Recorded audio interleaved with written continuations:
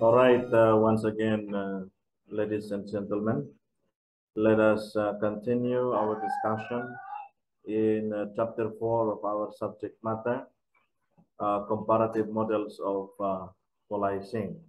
So we have discussed last time uh, the UNPOL, or United Nations Police, which is one of the international policing cooperation and initiatives uh, that were made in order to help its members against transnational crimes and providing law enforcement assistance for the effectivity of a host state law enforcement of our policing body.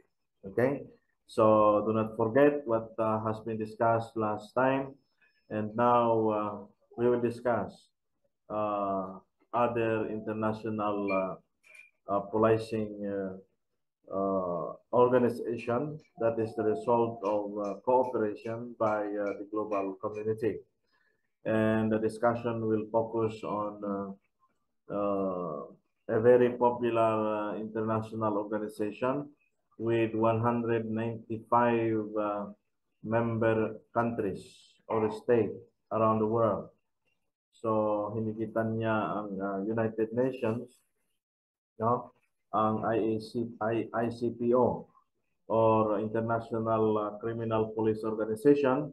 In short, they call it, the telegraphic address for ICPO is Interpol. Yan yung alam nating Interpol. Okay? Okay, so stand by and let us proceed for you to more understand what is all about the Interpol, which is a very popular one, which you can see in some movies and other international organizations. No? Okay.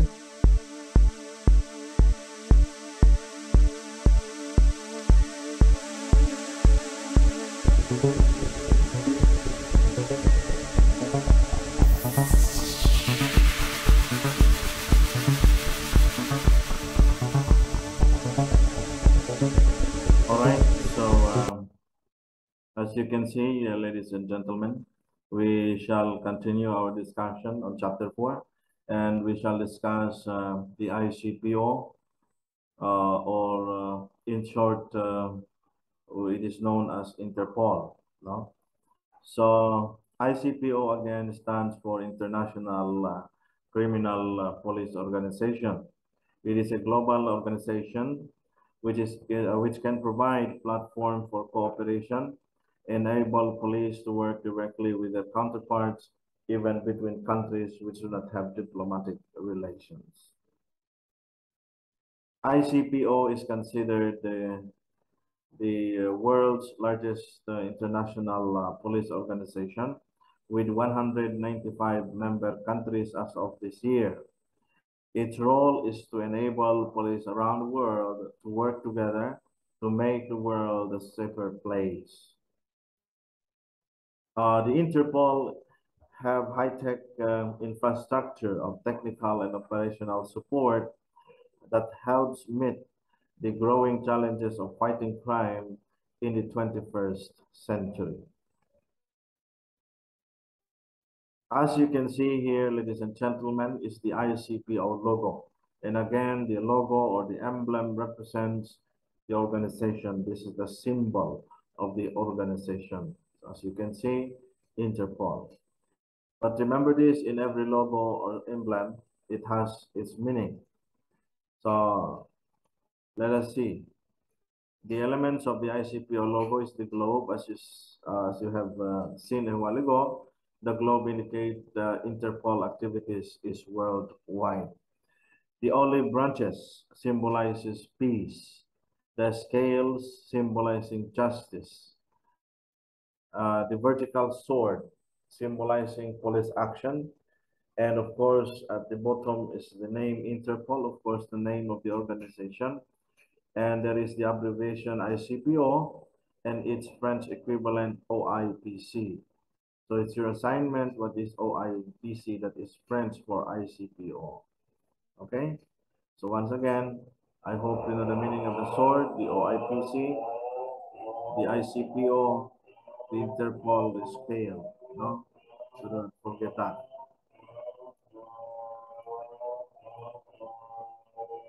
The next topic is ICPO. Is ICPO considered an international or police organization or police force? Is ICPO or Interpol a police force or organization? The answer is Interpol is not a police force because it is the machinery for international police cooperation and communication. The principles on which Interpol's functioning is based have stood the best time. So remember this, ang Interpol is hindi siya police force because ang isang police force like the PNP have the power, the function to act motu proprio, or in other words, when there is an incident happen, they have the authority to action or have the jurisdiction to move and do its function. Pero the Interpol or ICPO, wala silang ganong power, no, to just do or make initiative to make an action or police action, no. So as mentioned here, it is an international police cooperation. So if a member country needs the assistance of the Interpol, then that's the time that the Interpol will make an action. So it is, it is an organization of police forces, but it is not a police force because it has no uh, police power to make its own action. In other words, ang Interpol lang ay gagalaw if there is a request for assistance, no, by its member countries. So do not forget that. ICPO or Interpol, a police force, it is clear, this is a continuation, that the organization cannot have teams of detectives with supranational powers who travel around investigating cases in different countries. As I said, wala siyang police power and jurisdiction over all the countries, and we will just go there to China and arrest one. No. The Interpol will only provide assistance through its members, no? Yan, so example, pag may gusto tayong arestuhin sa China na tumakas papuntang China, then the Interpol will coordinate to China as a member of Interpol, then China will be the one to arrest the person and turn over it to the Philippines. Okay? Yeah. So more on coordination and assistance if needed. So Interpol, as not a police force, international police cooperation is the coordinated action of the member countries' police forces, all of which supply and request information and services. Yan yung sinasabi ko kanina na ang Interpol is not a police force because wala siyang power to just go to China and arrest a person, to go to America and arrest a person. The Interpol is just an organization that stands as a coordinated organization wherein when there is a need from one member, then the Interpol will act as a coordinator and inform this country or member country to help the requesting party for whatever law enforcement assistance. Okay. Then also it is very important for you to understand the Interpol's crime areas or focus. No? So number one is corruption. Corruption is one of the major area of concern of Interpol. So kung nangangailangan ng assistance ang isang country to combat corruption, then Interpol is much willing to assist. No? Because corruption is everywhere and a problem of the world. Remember this, ang pagtatago ng corruption ngayon ng government officials is naitatago nila yan through bank strategies, no?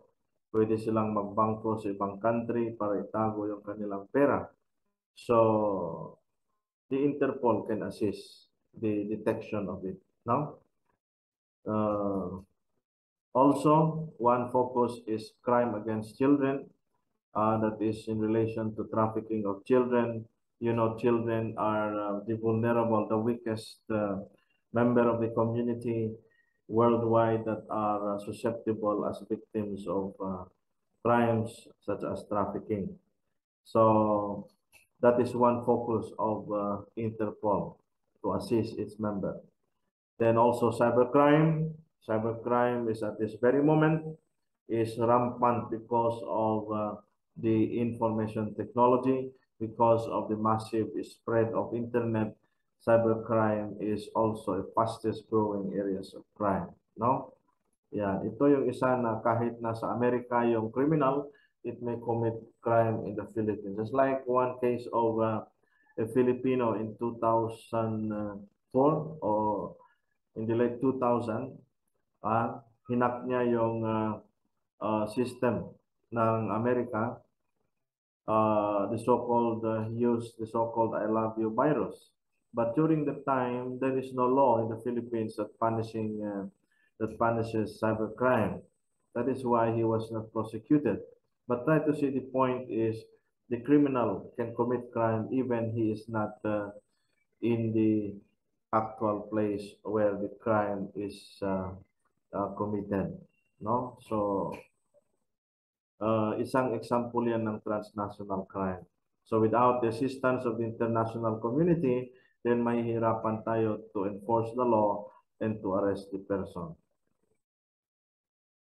Next is drugs. Of course, drugs is, a very popular and dangerous problem of crime because it may affect two or more countries, no? Ito yung isa sa pinakasikat na crime, no?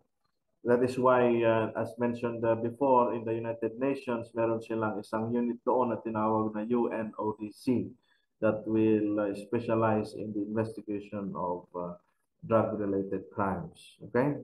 So remember, drug trade and its associated problems continue to grow in most parts of the world. Environmental crime is one also. Environmental crime is, it is a problem today because nasisira ng kapaligiran at mga endangered species natin because of environmental crimes. You know, these are all for profit, no? Mostly for profit. Then also financial crimes are often referred as white-collar crimes. Yan. Uso na ngayon yan because of cryptocurrency, no? And using of the internet to transact money, no? Dito papasok ang money laundering, no? Money laundering sa atin sa Philippines. Then firearms, yeah. So firearms is used by terrorists, and of course, firearms smuggling. That is a threat because pag maraming pumasok sa Pilipinas na baril, yan yung nagagamit ng mga terrorists. Okay? Then there is money also in firearm trafficking. Then of course, fugitive investigation. Yan yung sinasabi natin. Pag ang isang tao dahil easy nang mag-access o mag-travel around the world, nakakatakas ang mga tao from the Philippines to other countries. Of course, as we mentioned, mahirap na tayong pupunta sa ibang country to arrest a person. So, by virtue of the Interpol assistance, then we can detect and arrest the person, no? So, I hope you know what are fugitives. Fugitives are people who are running away from their obligation when they violated the law, no? Operational support is also given, number 9. No, maritime piracy has a global reach. They can provide assistance. Interpol have taken the lead in providing international community with operation support necessary to bring end to maritime privacy, especially ang maritime piracy, no? Then organized crime, yeah, organized crime is committed by two or more individuals who come together, no? Yung mga syndicate. Mahirap i-detect ang syndicate and global ang nature niyan. Maraming connection ang mga yan, kaya mahirap i-detect ang mga yan because they are organized, no? People who are within the organized crime are people of high intellect and high connections, no? So they even commit corruption of public officials just to hide and protect their operation. All right. Then also pharmaceutical crime. Yan. Anti-pharmaceutical, yung mga gamot na yan na naka-counterfeit yan. Kaya sometimes may mga peking gamot sa merkado na yun ay ginagawa ng mga organized crime group also. No? Pharmaceutical crimes. Also, we have terrorism. So, connected ang mga ito sa isa't isa. No? Sabi ko kanina, yung baril, pag nagpuslit ng baril sa Pilipinas, without proper documentation, then it may be used by this terrorist group. No? Yeah, and we have a law on terrorism. Now, I hope you know that terrorism is a crime. Trafficking in human beings. Yeah, trafficking in human beings is a multi-billion-dollar form of international organized crime, constituting modern-day slavery. Yeah, so human trafficking, there is also a law in the Philippines that punishes that. Victims are recruited, you know, sa human trafficking, deception is the number one element. You are deceiving the person. No, you are promising a good and legal job in other countries or in some places, but it turned out na different pala. Ginagawang slave ang tao or sex worker. Another is trafficking of illegal goods and counterfeiting of goods. Yeah. Okay. Yeah, uso yan. Illicit goods. Pag sinabing illicit goods, they have no proper documentation bago pumasok sa isang lugar. Yan yung mga smuggled. Then also including counterfeit, no? Or these are imitated products. Uso yan, even agricultural products are counterfeited and also not documented. That's why it is illicit. Okay? So do not forget that. That is a problem. Vehicle crime, ang mga smuggled goods, mga vehicles pinapasok sa country din natin and other countries. Yeah. And works of art, even arts are being subject to the commission of crime kasi there is money still in that counterfeiting works of art, no? And those are the 16, no, primary areas of concern of the Interpol, and they provide assistance for it. So remember this, Interpol shall comprise as an organization. We have to understand that Interpol have composition as an organization, okay?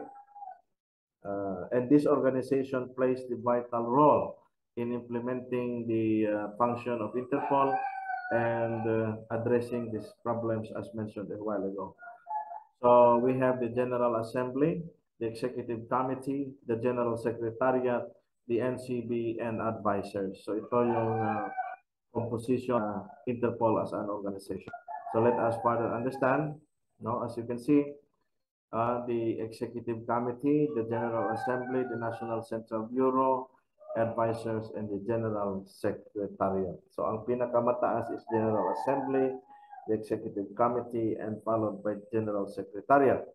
Yung NCB na yan, ito yung contact point ng lahat ng members. Kung meron silang kailangan na assistance, then they can contact and use their NCB. So ang NCB nasa isang country or pag ang Philippines, meron tayong sariling NCB. Yan yung contact natin sa Interpol, sa General Secretariat. Okay? So ang General Assembly is the Interpol supreme governing body. It is comprising of representatives from each of the member countries. So pag meron tayong representative to the Interpol, and they will be a part of the General Assembly. So General Assembly meets once a year. No? The General Assembly, each member country may be represented by one or several delegates. So ang tawag natin sa pinadala natin to the General Assembly in the Interpol, we call them as delegates. This General Assembly elects the members of the Executive Committee and appoint the Secretary General who will head the General Secretariat and who will propose the appointment of the General Secretary General. It is the Executive Committee. So who elects the members of the Executive Committee? It is the General Assembly. Who will appoint the Secretary General of Interpol? It is the General Assembly. Who will recommend the appointment of the Secretary General? It is the Executive Committee. This is the Interpol's governing body, which provides guidance and direction in the between sessions of the Assembly. It is the Executive Committee, which is responsible for the General Secretariat overseeing its day-to-day activities and ensuring that it implements the decision of the General Assembly and Executive Committee is the Secretary General. Let us proceed to the second composition of the Interpol, which is the Executive Committee. This is the governing body in charge of supervising the execution of the General Assembly's decisions and the administration and work of the General Secretariat. The Executive Committee meets 3 times a year. The role of the Executive Committee is to supervise the execution of the decisions of the General Assembly, prepare the agenda for sessions of the General Assembly, submit to the General Assembly and any program of work of project which is considered useful, and supervise the administration and work of the Secretary General. The composition of the Executive Committee, ladies and gentlemen, is as elected by the General Assembly. The Executive Committee has 13 members. 10 members. We have the President. So ang President is siya yung namumuno sa Executive Committee. The President, there is only 1, and 3 Vice Presidents and 9 delegates to have a total of 13 members. They are all from different countries and geographical distribution is balanced. Okay. The tenure of service of the members of the Executive Committee, the President is elected for 4 years and the Vice President for 3 years. They are not immediately eligible for re-election, either the same post or as delegates of the Executive Committee. So ang mga members ng Executive Committee, maminsan lang or minsan lang sila maging member ng Executive Committee, whatever position. So ang President, 4 years ang term of office niya. Ang mga Vice President is 3 years. So ito yung mga current members ng Executive Committee. We have the President, that is Raisi, Vice President, and the delegates, 9. Yeah. So ito yung current President ng Executive Committee of Interpol. We have President Major General Ahmed Nasser. He is from the United Arab Emirates. Yeah, Nasser Al-Raisi. Ang term niya is na-appoint siya noong 2021 at mag-e-end yung term niya sa 2025. Yeah. So, the Interpol's current president is Major General Ahmed Nasser Al-Raisi of the United Arab Emirates. Mr. Al-Raisi was elected at the 89th General Assembly in Istanbul in November 2021 and will serve as president until 2025. What are the functions of the Interpol Executive Committee President? The President presides meetings of the General Assembly and Executive Committee and directs the discussion. Okay. The President also ensures that the activities of the organization are in conformity with the decision of the General Assembly and the Executive Committee. The President maintains, as far as possible, direct and constant contact with the Secretary General of the organization. The role of the president is part-time and unpaid, with the holder retaining their full-time post within their national authority. So president sila sa Interpol, wala naman silang ganong bayad. But still, kahit president sila sa Interpol or siya sa Interpol, still he is maintaining his post sa country of origin niya. So kung siya ay head ng police nila sa Interpol sa kanilang country, then still they will retain their post. So remember this, hindi ito ang si Bugarin, ito si Bugarin. So who is the first and so far the only Filipino elected as president of Interpol and the executive committee? It was in the person of Jolly R. Bugarin. Yan siya. Ito siya, hindi siya.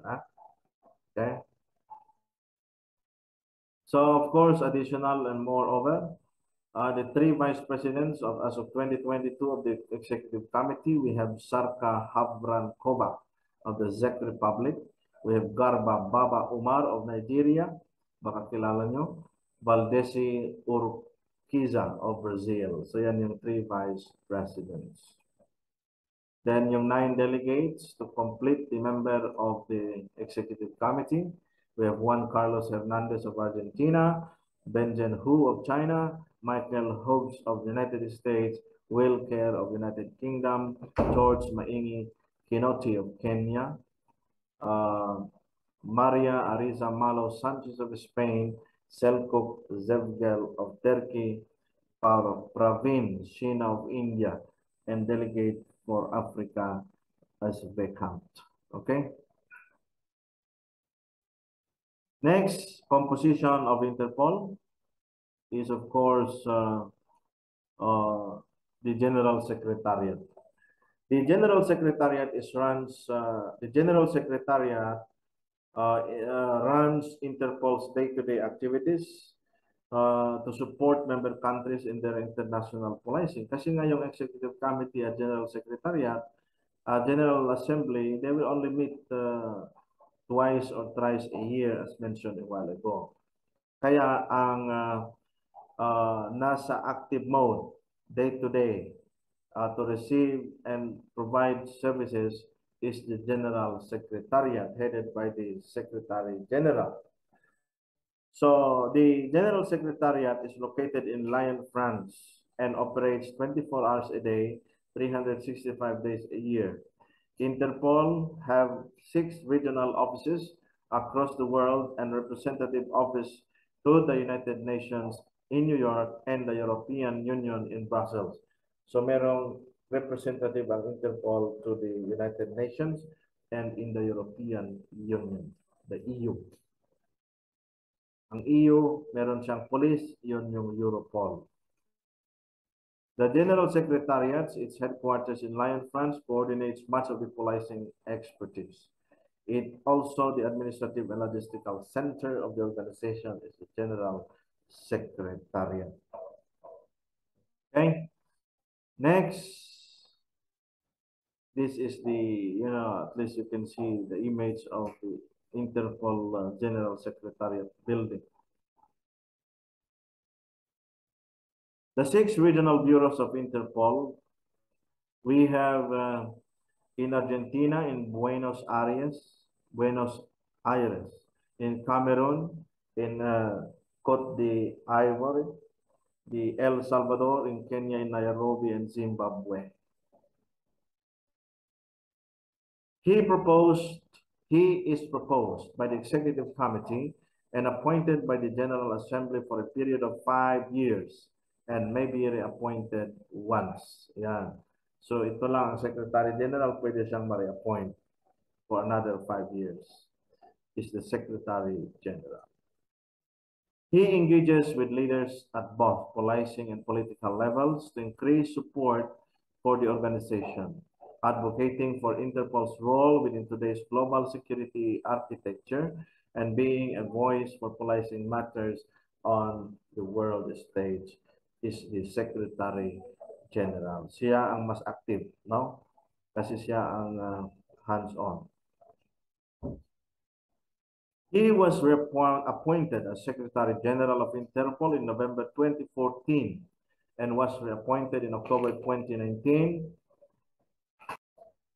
He was appointed as Secretary General of Interpol in November 2014, and was reappointed in October 2019 to serve a second 5-year term, and he has more than 40 years of policing experience, is Sergeant Stack. So, maganda yung kanyang performance. That's why he was reappointed. Yan si Sergeant Stack, he is from Germany. Okay? Yung president ng Interpol is from anong country? Kung naaralan. Another composition of Interpol is the National Central Bureau. The National Central Bureau connects the national law enforcement of a member country with other countries and with the General Secretariat via Interpol Secure Global Police Communication Network called I-24/7. So as I said a while ago, yung NCB, siya yung part of the Interpol that connects member countries.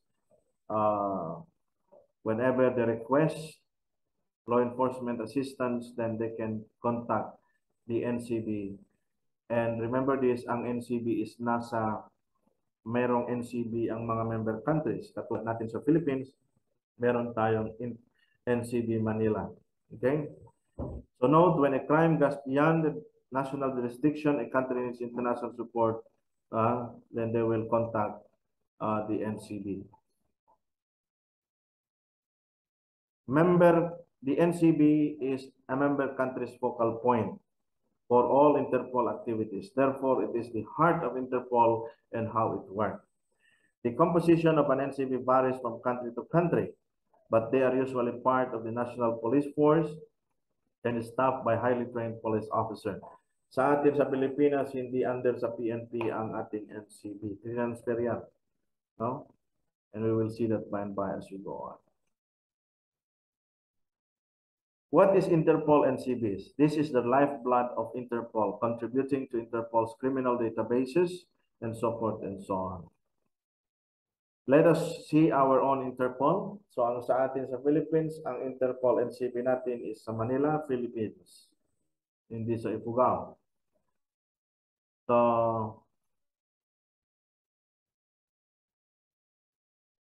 what is Philippine Center on Transnational Crime or PCTC?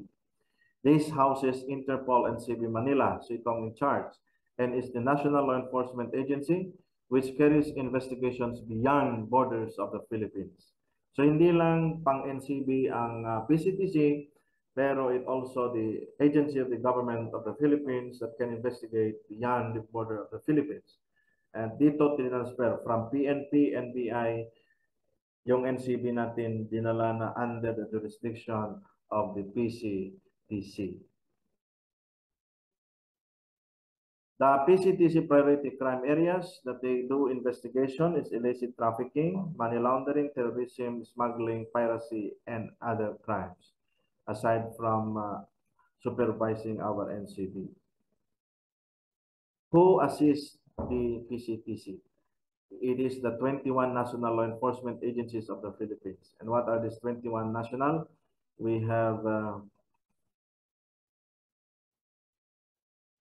the PNP, the National Bureau, the NACT, yung mga iba dito napalitan na like PAOK-TF, Presidential Anti-Smuggling, NAPOLCOM, DILG, DOJ, DOF, Department of Transportation, NICA, that is our intelligence agency, the AFP, the LTO, the NTC, the PSA, and other government agencies. That is 21 agencies. Okay? Do the Philippines has jurisdiction over the NCB of the Philippines? Yan, nasagot na yan because na-discuss na kanina. The NCB for the Philippines is an interministerial entity which is not a part of the Philippine National Police, but instead it is directly attached to the Office of the President. Kasi nga ang PCTC under yan sa Office of the President. So what is Executive Order number 35 dated April 11, 2011? That is an order transferring the control and supervision of the Philippine Center on Transnational Crime from the Department of Interior and Local Government to the Office of the President to enhance coordination. Oo nga, kasi ang President, marami siyang connection, authority, therefore mas maganda so that they have the wide scope of command. So yan. Ang PCTC organizational structure, ang head ng PCTC is the Executive Director. Also, the Executive Director is the head of NCB Manila, Interpol, then assisted by Deputy Director and so forth and so on. Next is, who is the head of the Interpol NCB Manila? I already mentioned that, the Executive Director of PCTC. Of course, a little background of Interpol, a little only. In 1914, dyan nagsimula ang pagbuo sa ideya on creating an international criminal police organization. It was held in Monaco, attended by 14 countries, 1914. Then 1923, nasundan yan, creation of the International Criminal Police Commission. So hindi muna ICP noon, ICPC. Yan. So Dr. Jonas Escobar is the first president of Vienna Police. He was the first and the initiative of this person. The next is 1927. Pakibasa lang ninyo yan. 1927, 1927, 1930, 1932, 1935, 1938, pakibasa yan. 1942, yan. Okay. 1946, diyan nabuo yung Interpol na telegraphic address. Aside from saying ICPO, tinatawag na lang Interpol. 1946 nagsimula yan. Then 1946, yan lumabas yung notices. The first read notice for persons was in 1946. 1949, United Nations got Interpol consular status. Then 1956, pakibasa na lang yan. 1958, anong nangyari dyan? 1963, 1965. Then 1971, ano bang pangyayari dyan? 1972, 1982. 1989, alisin niyo yung 10 na yan. Interpol moved its General Secretariat hanggang ngayon, yung Lyon, France ang headquarters. Then 1990, 1992, 1995, then 1998, then 2002. Yeah. So, I hope those timeline, meron kayong natutunan dyan as to its history. 2003, 2004, pakibasa na lang yan. 2005, 2009, yeah, so I hope you were able to get some, no? So let us proceed further. Of course, additional input that you should remember are the Interpol na 195 member countries. Yan, sila, no? From A to Z. So A, Afghanistan, B hanggang Burundi, C hanggang Cote d'Ivoire, D hanggang Dominican Republic, then followed by A to K, yan, Kyrgyzstan, yan yung mga countries, Jordan, yan, pakibasa na lang. Then L, we have Laos, then yan yung Lao PDR, no? Yan, P, yan, andyan ang Philippines. Okay, so Philippines is a member of Interpol. Portugal, yan. Yung Q, Qatar, may sana. R hanggang Rwanda, S hanggang Syria. Then T hanggang Turkmenistan. Then walang W na country, walang X. Then Y is Yemen. Then Z is Zebra, Zambia, and Zimbabwe. All right? Next, when did the Philippines join the ICPO? June 12, 1952. Yeah. Interpol notices must be also considered in this discussion because ito ang isa sa pinakamahalagang initiative ng Interpol to help its member countries, the Interpol notices. These are international requests for cooperation or alerts, allowing police in member countries to share critical crime-related information. Who shall publish Interpol notices? It is again the General Secretariat through its General Secretary General at the request of the NCB and are made available to all member countries. Notices can also be used by United Nations, the ICT or the International Criminal Tribunal, then the ICC, the International Criminal Court, to seek person wanted for committing crimes. So, these are the types of Interpol notices. They are color coded, no?